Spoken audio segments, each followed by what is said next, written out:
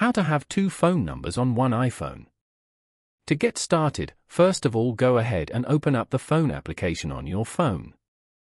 This is your iPhone keypad.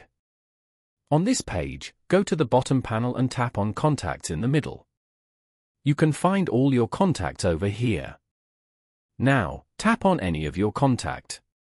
Here, you can view this person's contact information such as their name, photo, number, and more. Go to the top right corner and tap on Edit. If you want to add another number for this contact, then tap on Add Phone below Mobile as shown. Over here, type in their other number. After that, tap on Done at the top right corner. As you can see, this contact now has two numbers saved on your phone. Following these steps, you can easily have two numbers on one iPhone.